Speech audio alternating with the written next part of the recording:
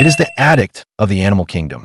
When lemurs accidentally discovered that the millipede's toxins could actually excite them, a whole new world opened up to them.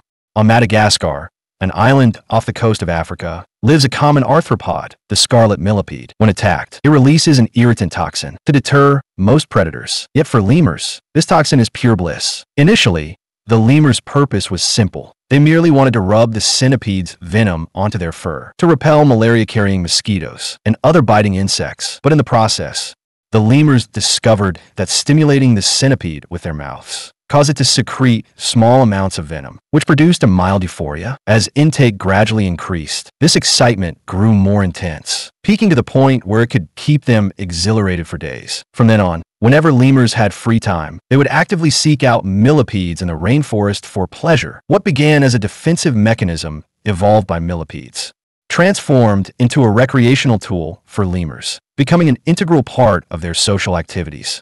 The reason for the lemur's addiction lies in the presence of various alkaloids within these toxins, similar to the nicotine found in cigarettes.